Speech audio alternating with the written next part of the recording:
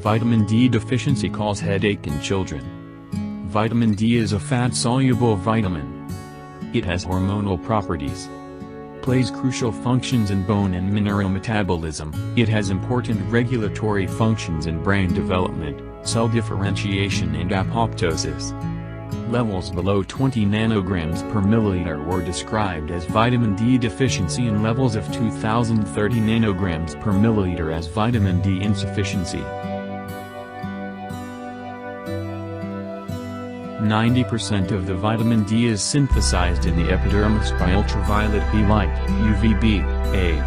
It is transformed into 25-O-Vit-D in the liver, subsequently to 1,25-hydroxyvitamin D, 1,25-O-Vit-D, in the kidney.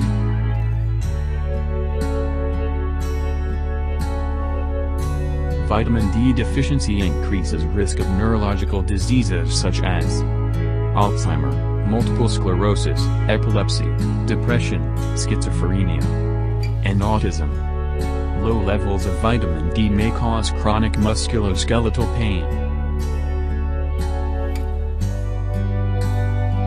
headache is affected by many factors such as cultural, metabolic, genetic and environmental.